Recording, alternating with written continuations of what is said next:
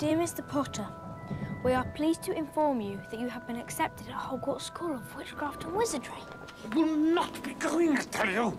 We swore when we took him in we'd put a stop to all this rubbish. You knew? You knew all along and you never told me? Of course we did. I mean, how could you not be? My perfect sister being who she was.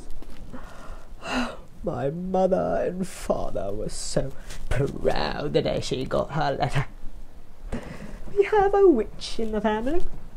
Isn't it wonderful?